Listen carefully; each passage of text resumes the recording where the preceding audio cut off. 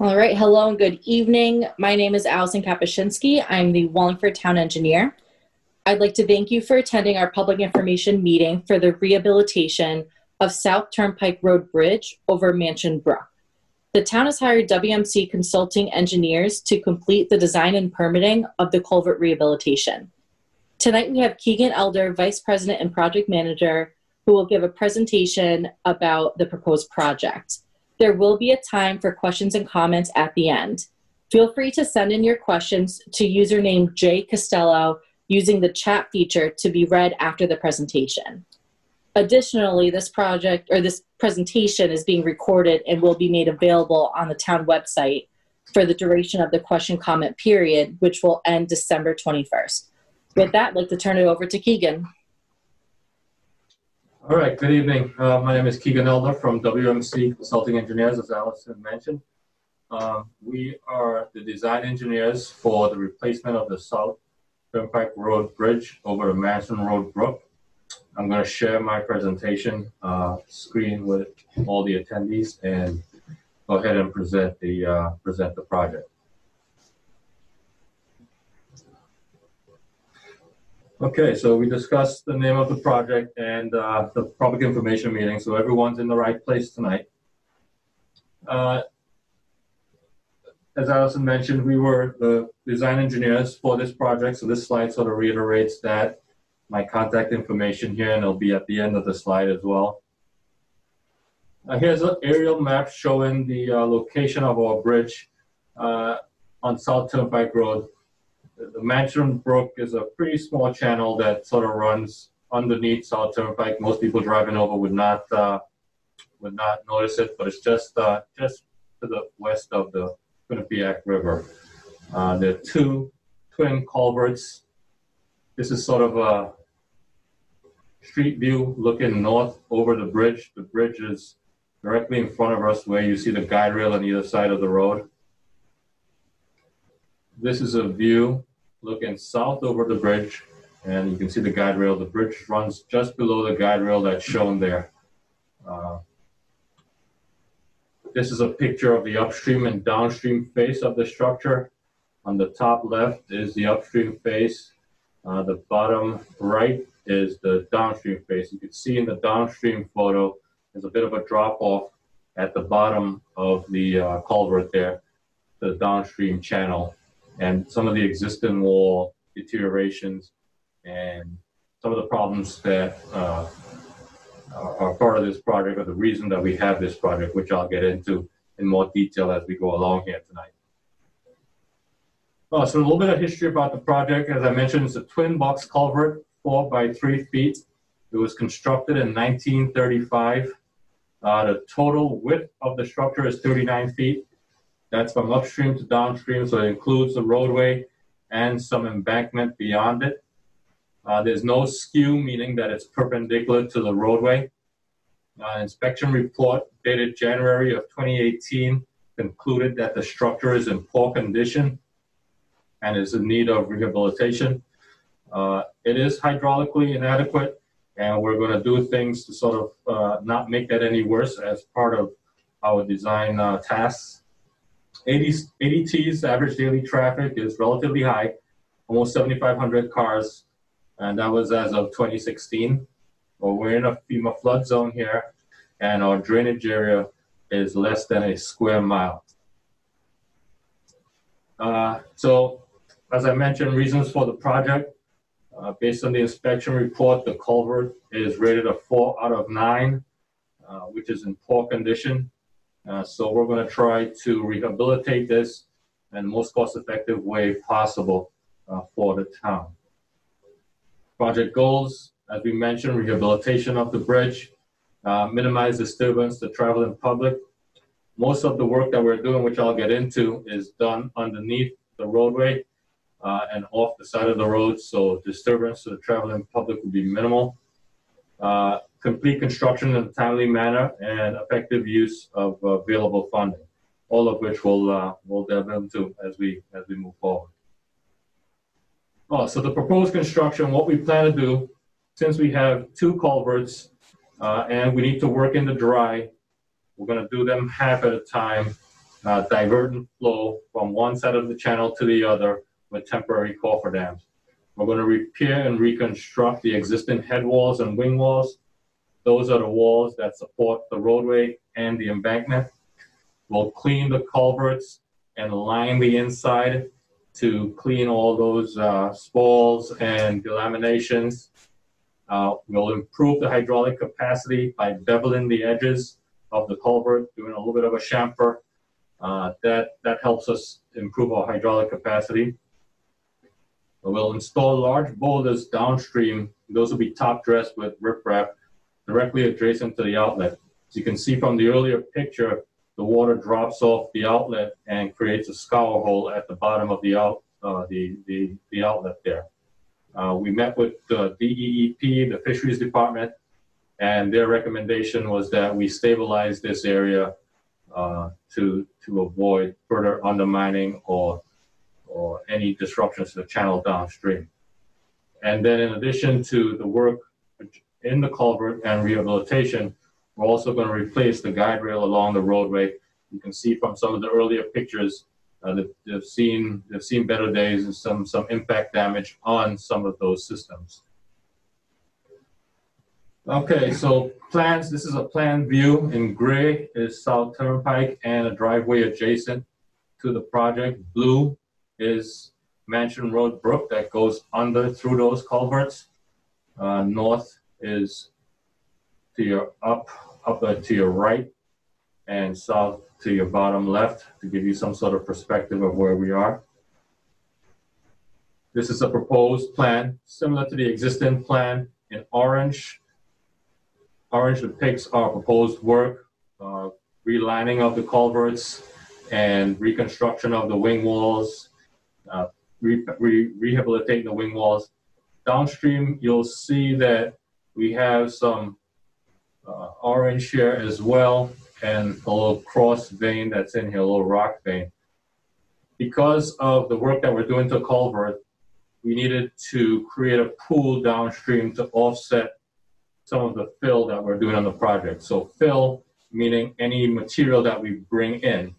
The liner on the culvert and the riprap constitutes fill. So one of the tasks that we are charged to do per state requirements is to try to offset cuts and fills in the floodway. So one of the things we're doing is expanding the downstream pool right here. And so that's why you see this grading happening down here. In addition to the boulders, the DEEP and the permanent agencies at the state requested that we introduce a rock vein downstream. This will help curb velocities and will create a nice habitat down here for the wildlife. This is a nice feature, and the state was very pleased that we could incorporate that on the project. Here's a profile of the culvert. Doesn't really show you much, but culverts here, these are the head walls I talked about. These are the wing walls along the side. And a little bit of orange that you see here is us relining the existing culvert. The new liner is a cementatious material that's probably going to be about 1 inch thick, and it will sort of protect the surface, cover the surface of the inside of both culverts. Proposed construction, this is sort of a blown up view of the roadway plan that I showed earlier.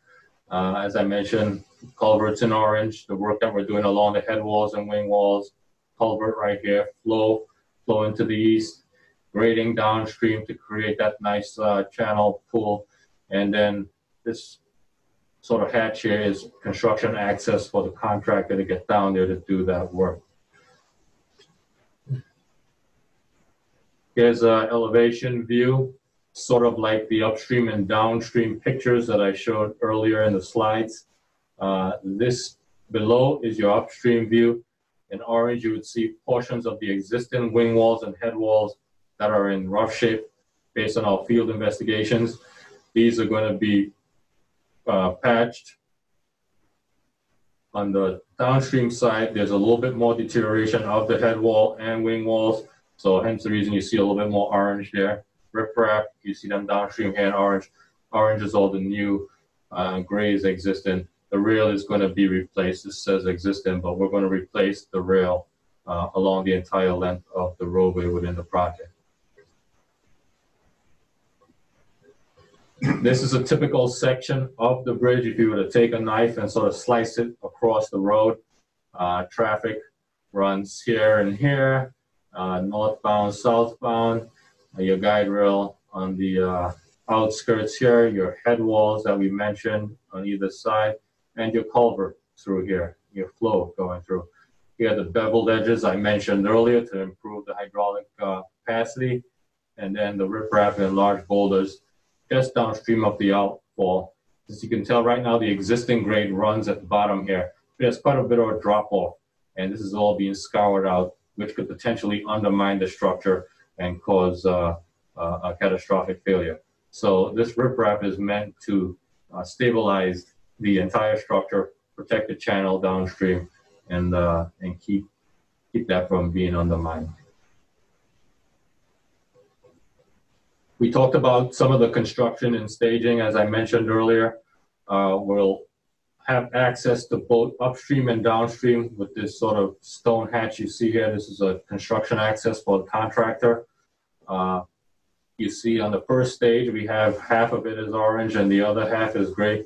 That just indicates that flow and water will be running through the existing during the first stage on the north side, and then on the south side, we'll be working in the dry. As you get down, this is the second stage.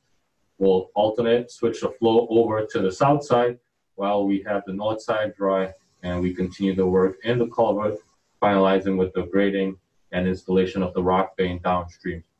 One of the conveniences of having two culverts side by side is you're able to maneuver the water and work in the dry and get the work done without having to install temporary bypass pipes and things of that nature. So that's one of the advantages of having the twin culvert system that's there now. More plan views. This is a sort of a rights-of-way plan. The red line is the approximate street line, as you can see right here. Most of our work beyond the right-of-way line is for construction access for the contractor to get in and do work. We don't have any permanent structures like wing walls or anything being constructed. We're just rehabilitating what's there now. Those are within the town's right-of-way. And then downstream, we'll be doing some grading for the pool and the rock vein. These are all included in the temporary construction easement. Basically, once it's there, it's in. There'll be no need to go back to maintain or change anything like that. Hence the reason only temporary easements are required. If we had permanent structures outside of the red line, the rights-of-way line, upstream or downstream, then you would venture into the permanent easement or partial take sort of parts of rights-of-way. Fortunately for this project, the right-of-way is wide enough that we do not have any permanent structures on private property that need to be maintained in the future. Okay, so as far as environmental considerations go, as I mentioned, we had what's called an interagency coordination meeting with the Department of Transportation, DEEP, the Army Corps personnel, and other environmental agencies. And part of their recommendations, the reason for that meeting was for them to confirm all permits that are required and any recommendations that they'll like to see on the project. So everyone was able to chip in and give us some direction from an environmental and permitting standpoint. The result of that meeting was essentially that for the federal permit, for the Army Corps permit, we need a pre-construction notification, a PCN. We have prepared that PCN, and we are anticipating, or we're waiting for a local permit approval before submitting that. Segue, we also need the local permit. We're expected to have a hearing on that at the beginning of January. The permit has been accepted by the towns, and we have a meeting coming up in the near future for that. And in addition to the PCN, DEEP has what's called a 4-1 water quality, which goes along with the PCN. They go hand in hand. And part of this funding program for this project, State Local Bridge Program, you have to do both of those things. So those are all ready to go, and they're in the final processes. So best management practices, as you saw from the plan view, we'll have silt fence installed around the entire site. We'll keep wetland impacts to a minimum. Any unconfined in-stream work will be restricted to between June 1st and September 30th. And there some things that the contractor can do outside of those periods from an unconfined standpoint. And if he has to do anything unconfined, it has to be within that window. Our plans and specifications are very clear about that. And the inspection team during construction would sort of enforce those regulations as we go through here. And at the end, any disturbed areas that were impacted during construction, they are restored back to their original state. Public utilities, there are a fair amount of utilities here, all overhead, but neither of which are being impacted by this project. The power lines are high enough above. We're not doing any roadway work, just the guide rail and work to the bridge and the bridge proper. So at this point, we do not anticipate any impacts to the public utilities in this location.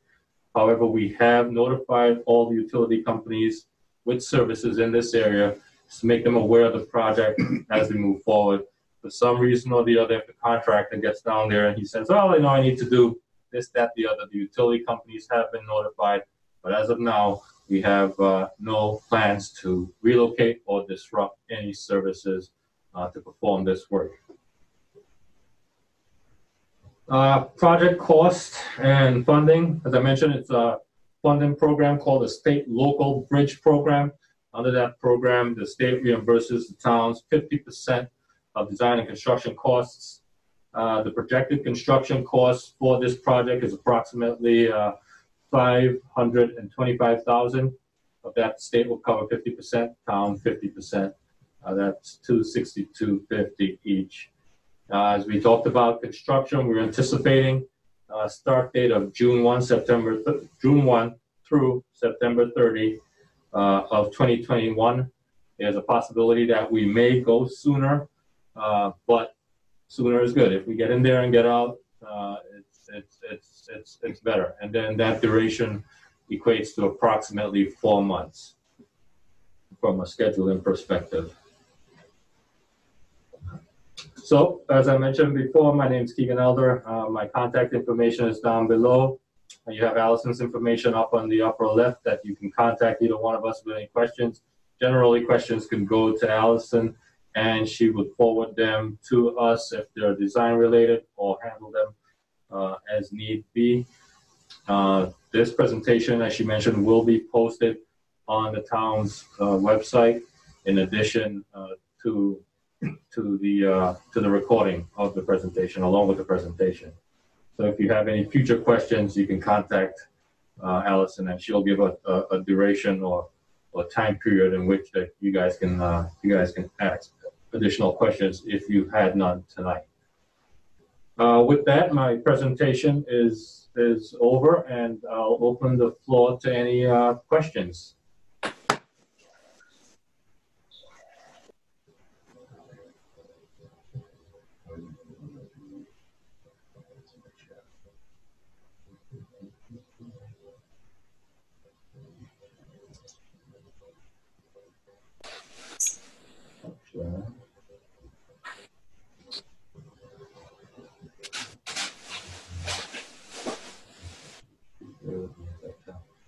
Okay, it looks like we have questions coming in, so I'll read them as they appear.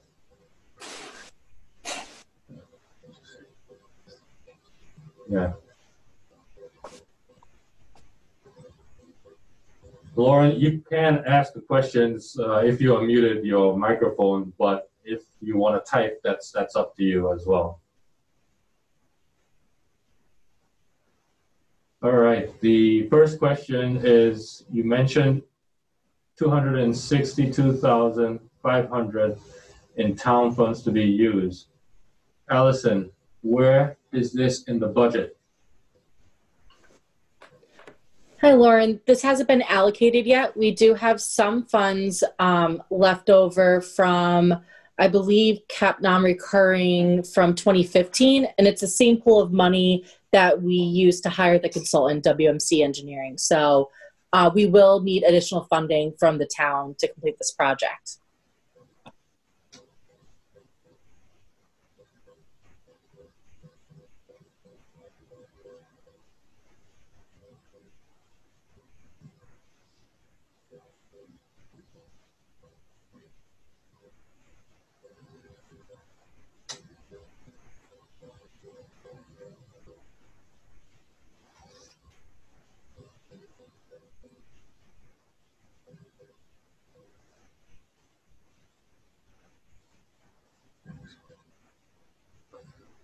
Okay, the next question. Can you elaborate on the access road for the contractor, materials to be used? Will it be removed after project completion? So yes, the access road is going to be approximately 10 to 15 feet wide. The material used is going to be crushed stone that sort of like is used on a tracking pad. So equipment going in and out as they get back on the roadway, they don't carry mud and dirt that ends up back in the channel as sediment. And all this material will be removed upon completion of the project, and that area would be reseeded and turf established back to its original state. Hopefully that answered the question.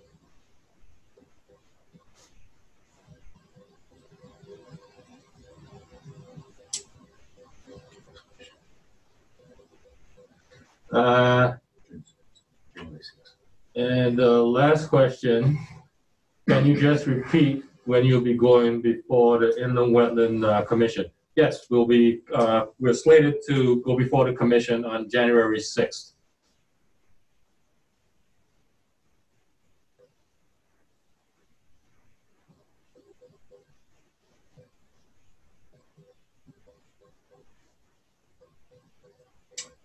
Okay, Lauren has no more questions.